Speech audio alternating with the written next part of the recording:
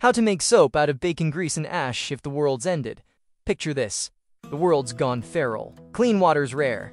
Soap, pricier than gold teeth, but with breakfast scraps and campfire leftovers, you can wash your apocalypse hands like a greasy little chemist. You'll need bacon grease, wood ash, rainwater, a pot, a mold, and the will to smell like brunch. Step 1. Save every drop of bacon grease. Every fry-up is liquid treasure.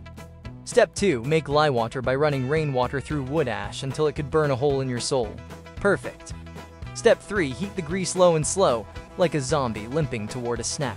Step 4. Carefully add the lye water. It'll hiss, bubble, and smell like a truck stop at 3 a.m. Step 5. Stir until it thickens. Patience is key. Pretend you're waiting for the last Twinkie. Step 6. Pour it into a mold. Baking tin, stolen bread pan, whatever works. Let it harden for a few days. Boom! Bacon soap. It's Sunday breakfast in hygiene form. While others reek like the wasteland, you'll smell like a BLT and poor life choices. Save this.